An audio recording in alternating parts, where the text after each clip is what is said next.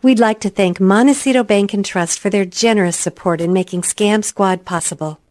I'm Patty Teal. And I'm Deputy District Attorney Vicki Johnson. Scam Squad is up next. Sound off. 1, 2. Sound off. 3, 4. 1, 2, 3, 4. Scam Squad. I'm your host, Patty Teal, here as always with Deputy District Attorney Vicki Johnson. And Vicki, we have a guest today. You want to introduce her? Absolutely. I am so pleased to have with us today Valerie. Valerie, I met on the telephone. She called the fraud hotline, thankfully, to tell me about an experience that she had where she almost got scammed. And I wanted her to come on the show because Valerie has a particular background, which makes her very savvy about internet scams. And so I wanted her to share her experience because my feeling is if she could have gotten scammed, it could happen to anybody. So Valerie, thank you so much for coming on the show today. And could we start off by you telling us just a little bit about your background? I think you were an organizational consultant or still are. I'm still working as an organizational consultant, usually with IT departments, which makes this significant.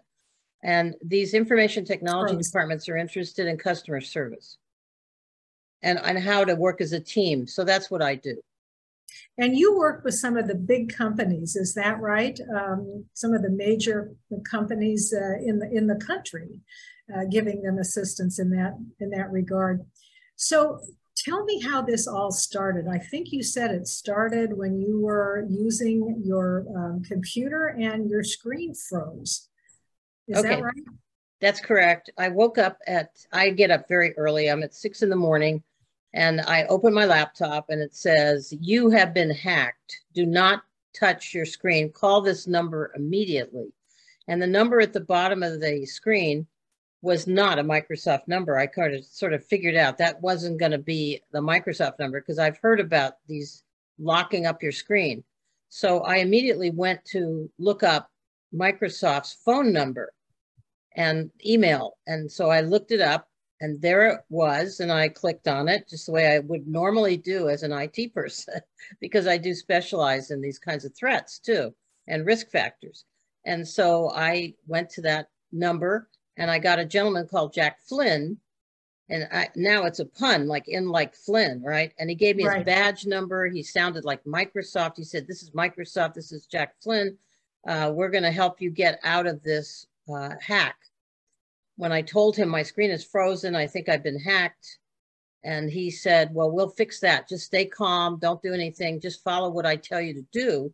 And that sounded reasonable. And every instruction he gave me is what I teach. That was what was so frustrating.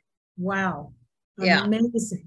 So I mean, he just said all the things that people are told to say as a customer service contact for this kind of scam.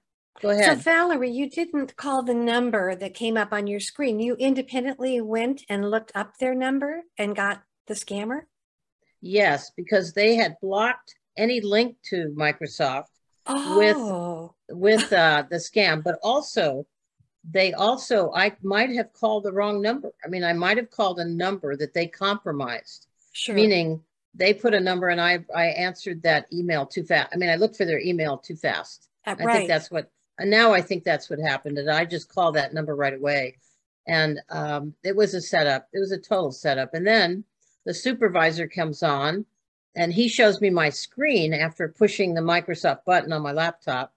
And there it is, the 12 calls outside. He said, "We're going to look at who's on your phone and what they come from. They're all out of country." He had this matrix with a black background with white text. So it looked just like an internal screen. And then they had 36 mobile possibilities of attack, all out of the country, and several that were repeated numbers. So that's what I see when I see a scam with other people. You know, when I'm working with a client, that's what they show me. Sure. So they actually know the protocol at Microsoft and they know all the details.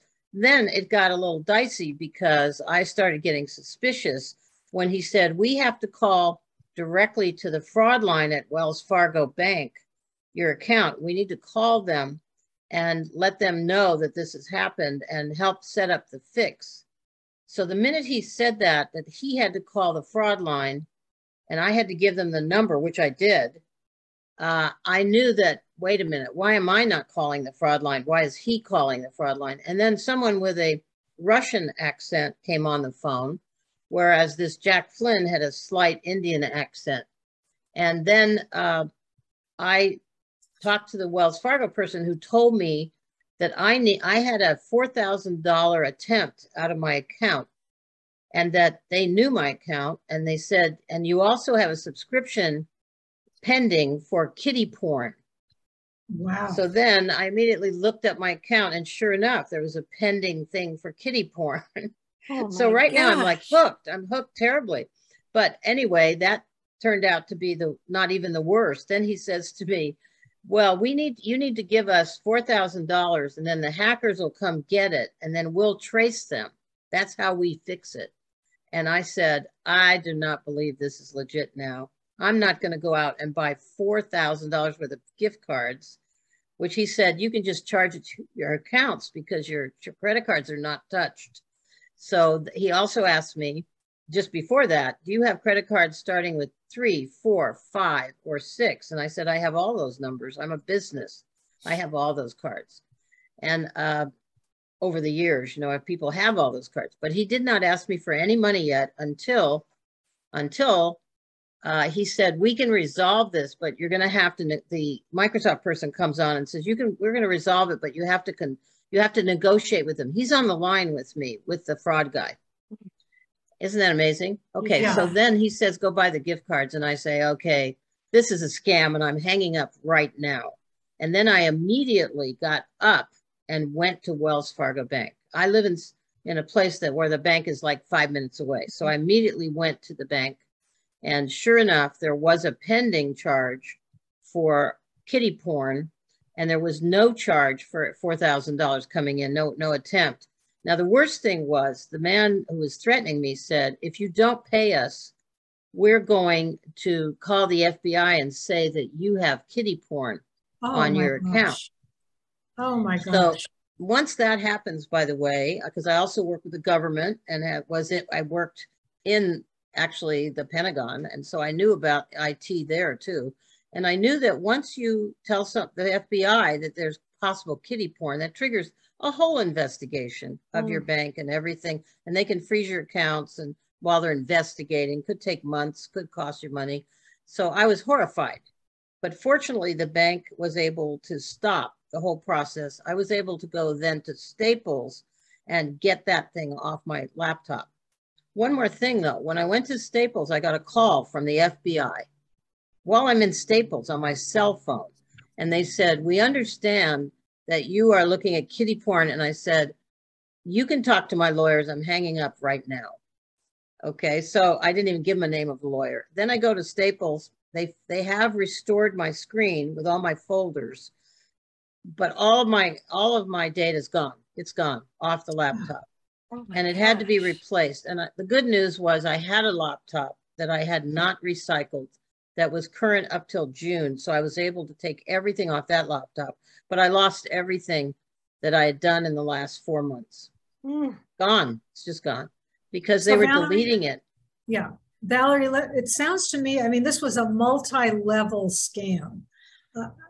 It looks like there were 5 different people that got involved with you. And I understand that's correct. That's correct. The first person was this Jack Flynn. Right. And he sounded like the real deal, and he gave you a badge number, and I think he even gave you a case number. Is that right? That's correct. And then he passed you off to the supervisor. That's correct. That person did some things with you, and the supervisor, did he have a different accent than Jack Flynn? Yes, he had a regular accent. And Jack Flynn had some kind of an accent. And then you got sent to the fraud, what you thought was the fraud department at your bank? Yes. And it wasn't. It was a guy that had a Russian accent who was part of the scam group. Yeah. And then he was the one that said, we need to trap the hacker, go get some gift cards. And that's where you said, no, this is a scam.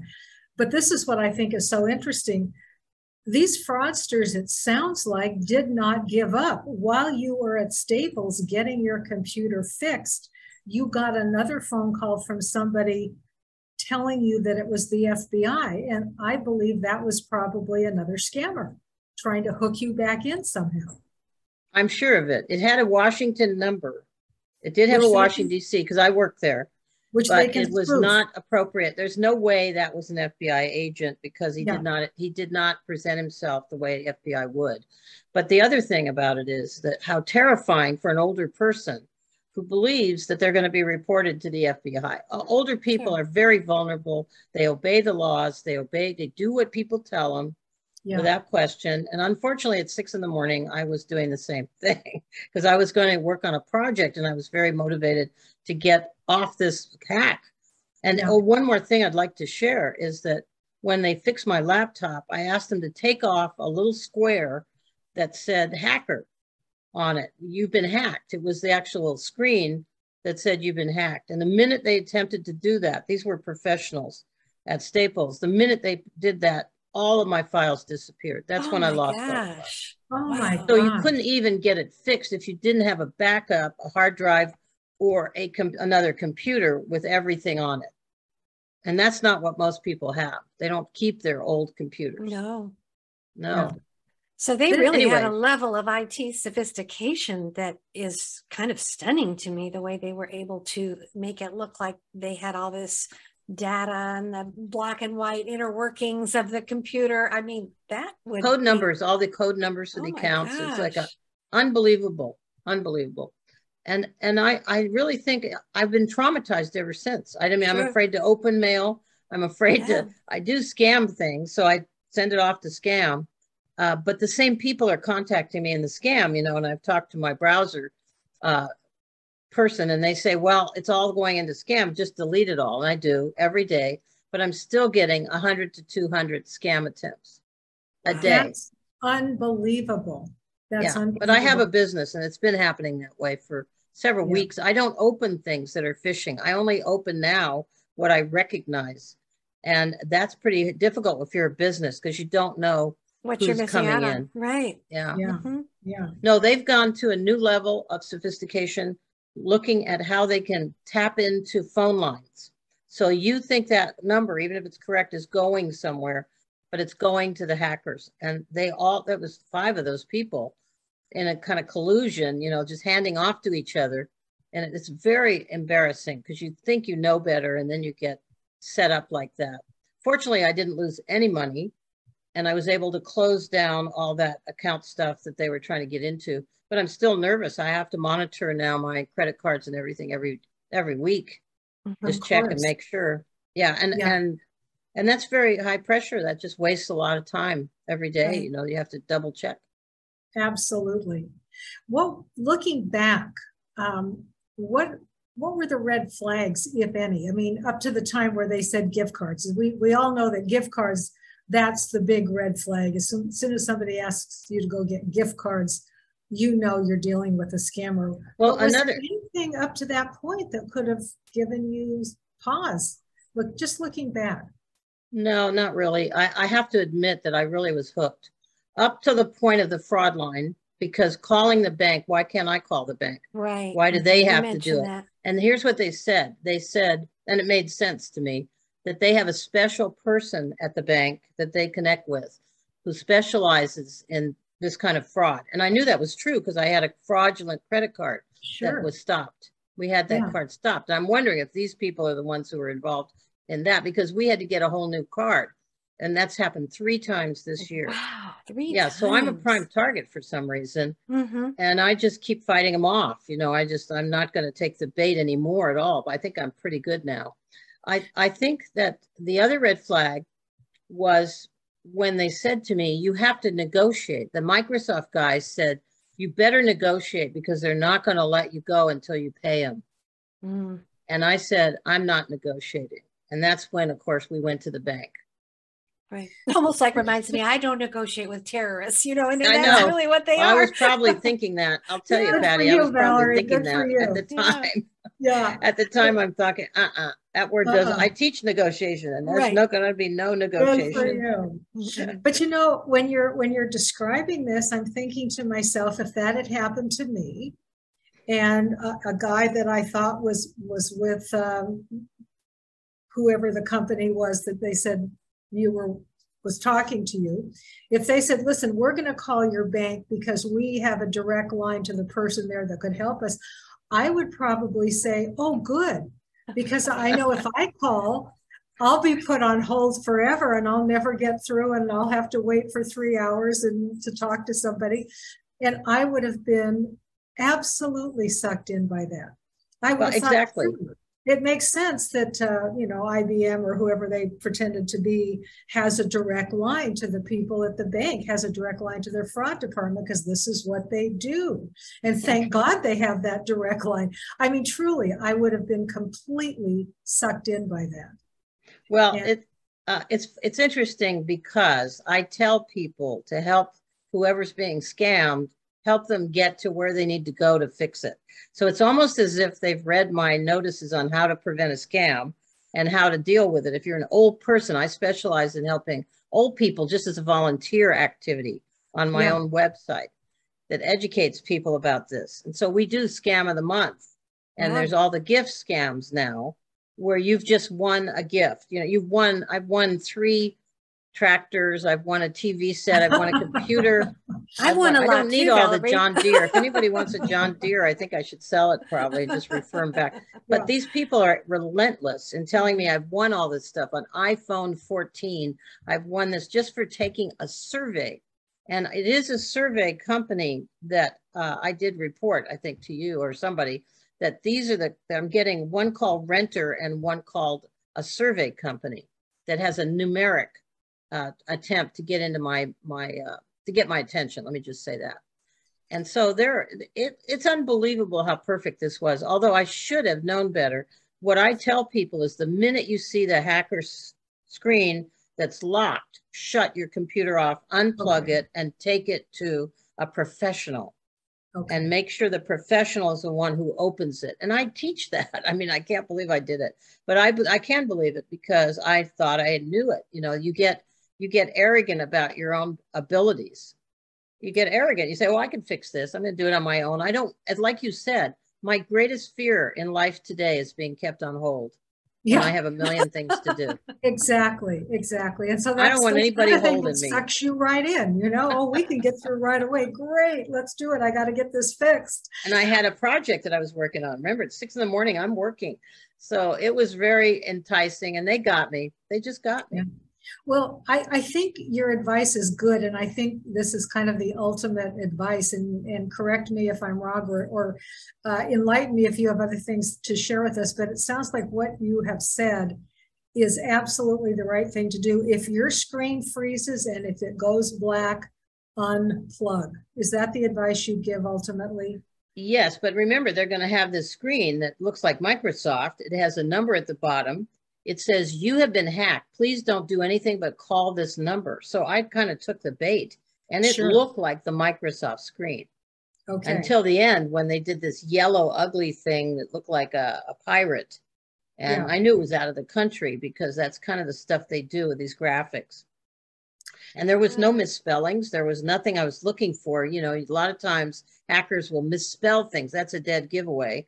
Absolutely. But they didn't. It was a perfectly demonstrated screen. And that's happened to me with the bank lately, with Google. You have to be so careful now. Right. Because they copy the logos and they copy the face sheet that you see on the laptop. Yeah. So you have to really listen carefully. Does this sound ridiculous? Or call them back. That's another thing that I tell people. Okay. Is find the right number and call them back. Call them back. Yeah. And not the fraud line, because they can block those. You know, they can intercede. They connect in with those, hack in. Oh, wow. Yeah, pretty scary, huh? It is. It's very, very scary. I mean, that's unfortunately the world we're living in right now. But I really want to thank you so much for coming on our show and sharing this, because the message is, if you can get fooled, any of us can get fooled.